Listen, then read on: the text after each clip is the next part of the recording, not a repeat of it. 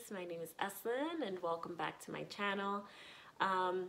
Today I'm actually going to share with you a story, by far the hardest thing that I've ever had to deal with. And I feel like women, we don't talk about this.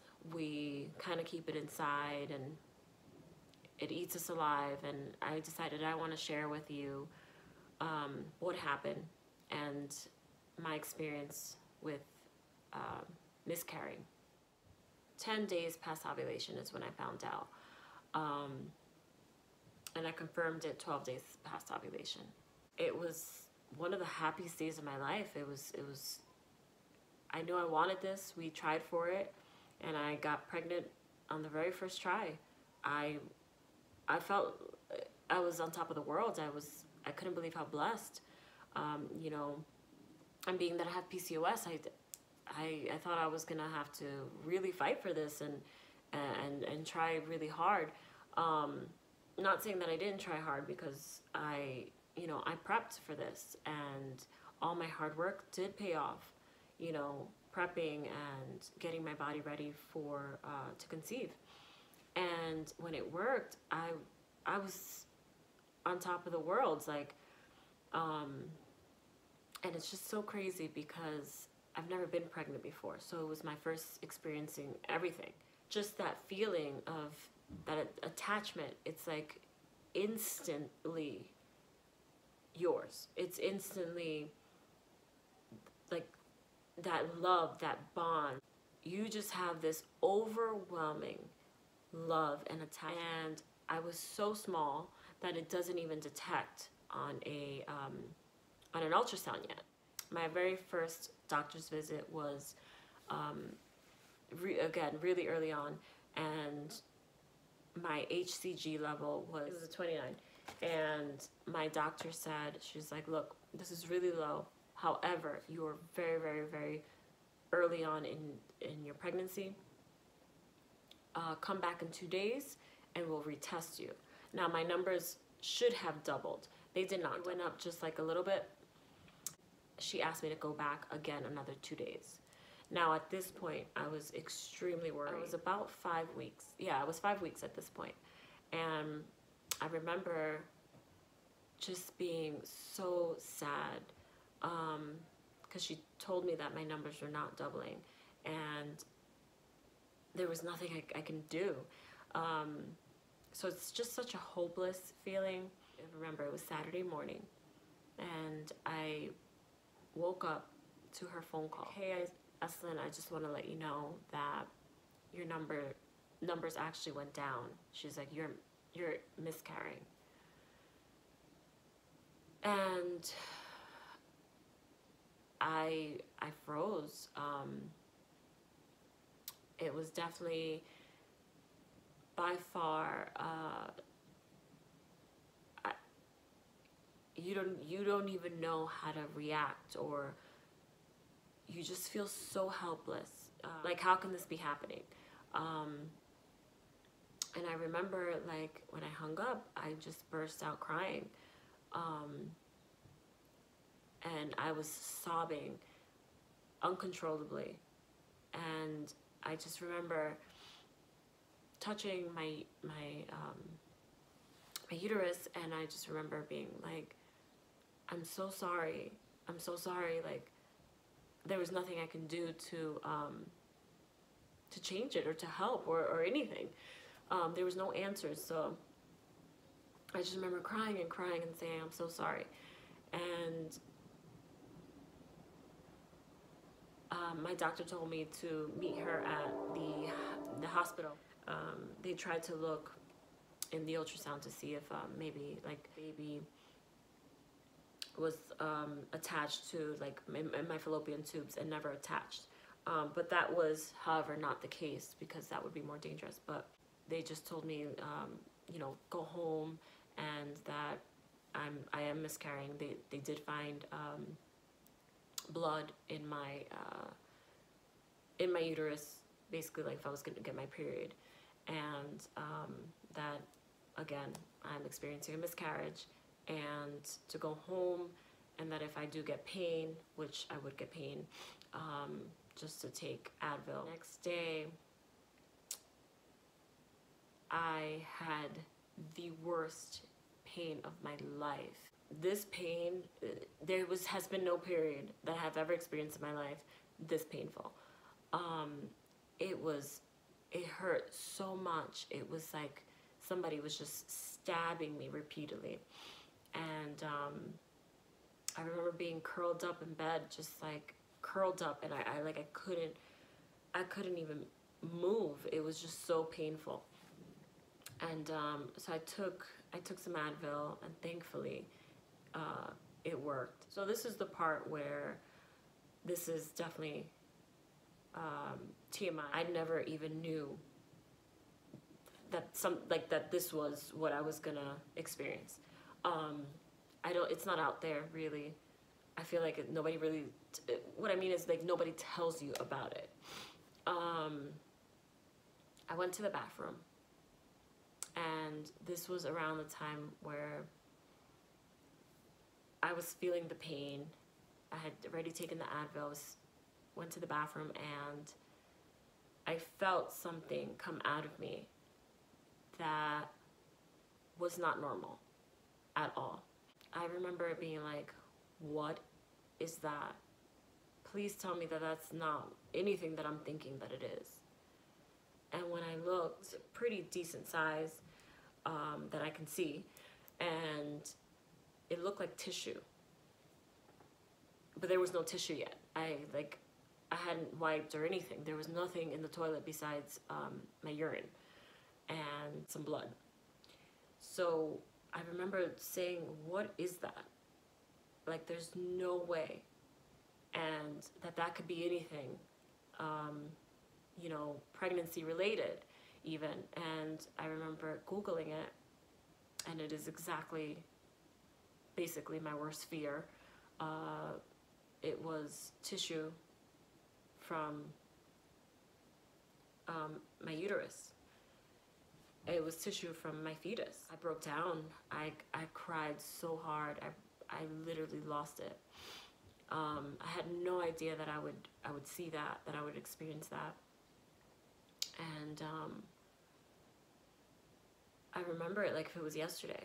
It was honestly the worst experience.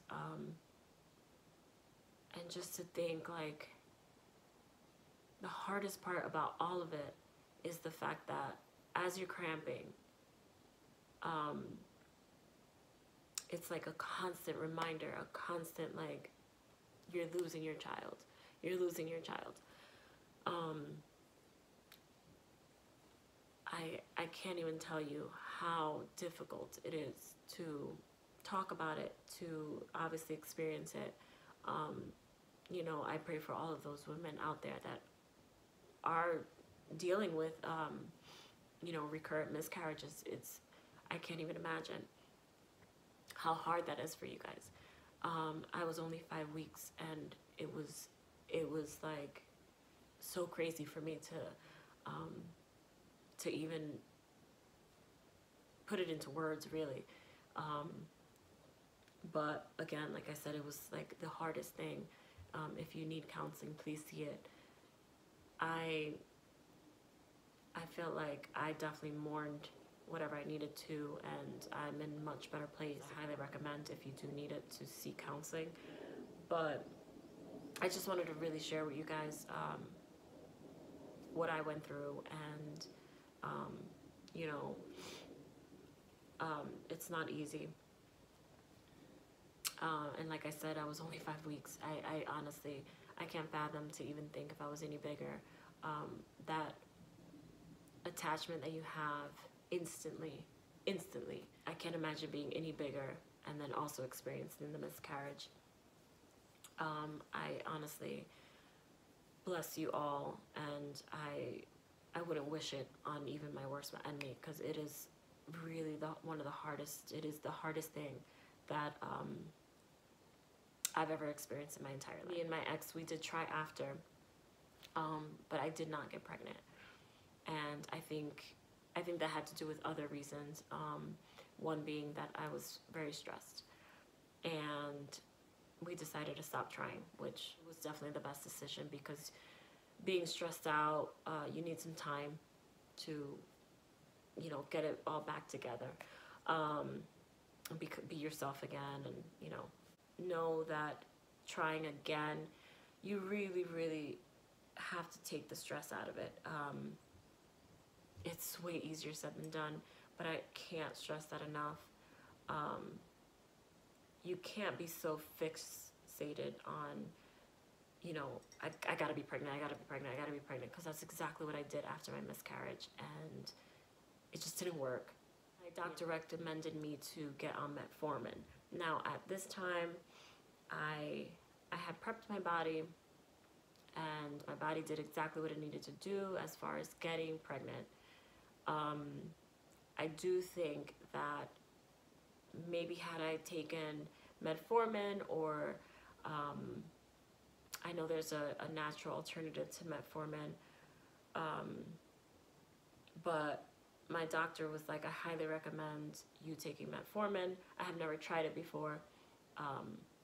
I have now, but I'm saying back then I had never tried it before. It has a huge effect on your insulin levels.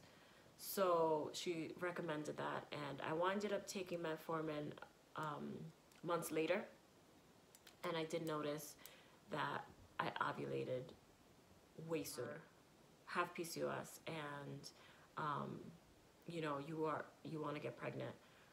Talk to your doctor about metformin and see what they say.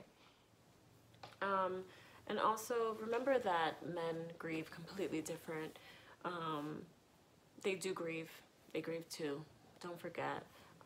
We tend to, you know, just think we're the only ones grieving.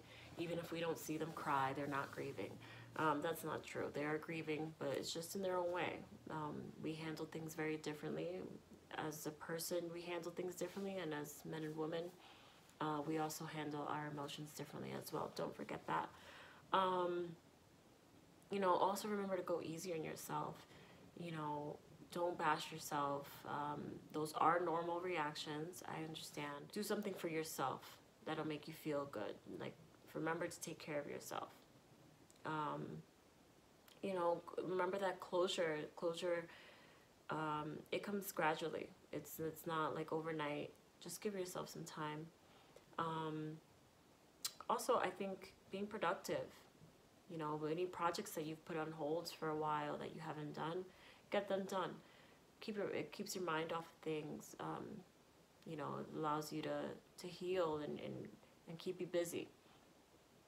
You know, maybe do some writing. Writing is really therapeutic. So I highly recommend some writing is good. You know, even if you want to write your emotions down, that's fine. If you want to write your goals, you want to talk about anything you want to get off your chest, just write it down. Learn something new too. You can always learn something new. Read a book. You know, you can try a new recipe. You know, get in the kitchen, try something new. And slowly these things will help, will slowly get you back to your normal routine. Just know that it'll be okay eventually. I know that this topic is extremely difficult. It's difficult to share, it's difficult to hear. A lot of women feel guilt, and it's extremely normal. I know I did. You know, you just have to give yourself time to heal and to process things, to heal mentally and to heal physically, but mainly mentally, because it's difficult. It really is difficult. And I know that hearing, oh, things are gonna get better, you know, just next time, try next time this, next time that, you know, at that moment you don't care about next time. I'm down to giving you guys some tips on how, you know, different ways to either get pregnant again, or you know, whether it's PCOS related tips. But I do want to thank you guys so much for watching. Please subscribe and let me know your experiences if you're open to talk about it. But I hope you guys have a great day, and thank you for watching.